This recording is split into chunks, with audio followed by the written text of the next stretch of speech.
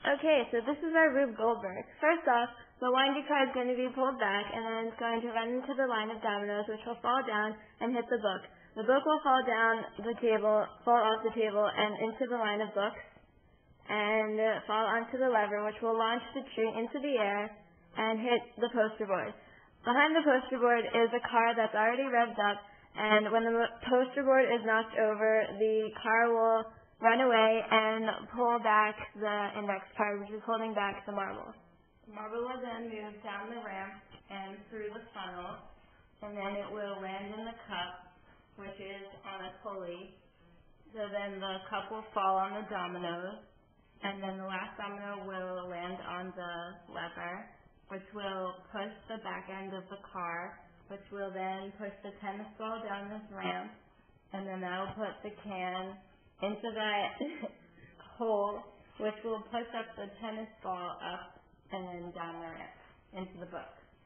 After the book falls, it will land on the scissors, which will cut the string, releasing the pendulum, which will then hit the stack of dominoes up the stairs, and then eventually it will hit the marble on the last step.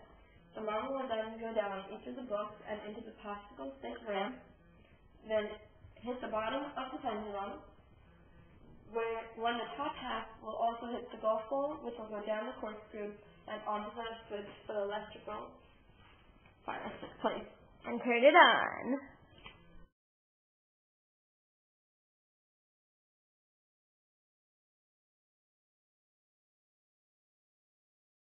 Yep.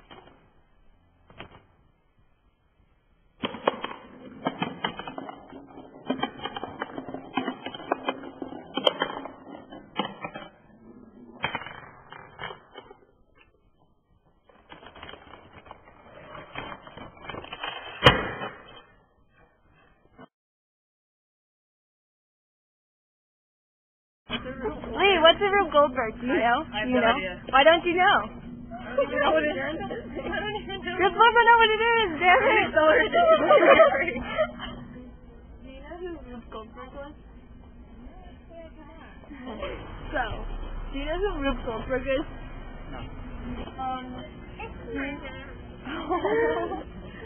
Do you know who Rube Goldberg is?